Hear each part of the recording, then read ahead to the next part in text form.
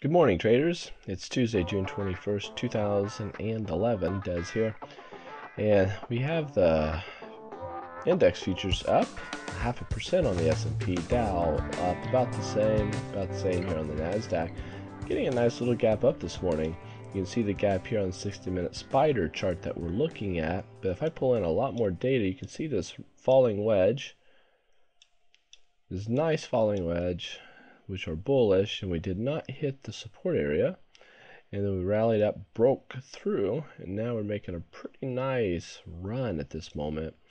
And with this run that we're making, we're finding ourselves right here at the 200 intraday moving average. So this is the 200-hour moving average coming down, that's serving as resistance at this moment. However, we are in a bull move at this point, and let me show you something on Apple.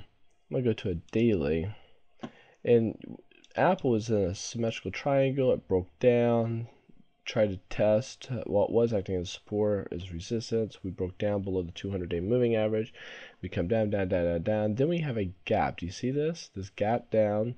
And then we made a hammer. Well, this gap down gives us what's called a open window. The open window means this wick or shadow does not intersect with this shadow, so there's an open window. Now, if today we gap up in Apple also, and we never do close this gap with a shadow, but we gap up and keep an open window like we had here, so we get two open windows, this will be a very powerful reversal pattern. It's called an abandoned baby reversal pattern. They're rare, but they are powerful, and the chances of us staying above this level for a certain amount of time is pretty good.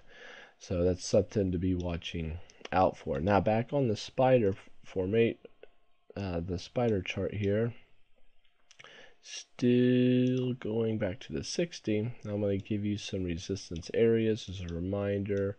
I didn't tweak too much on this, so most of these numbers are going to be the same. So here you go.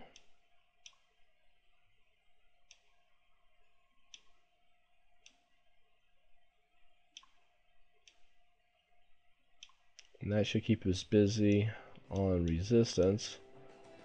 And when it comes to support, you want to mark these down.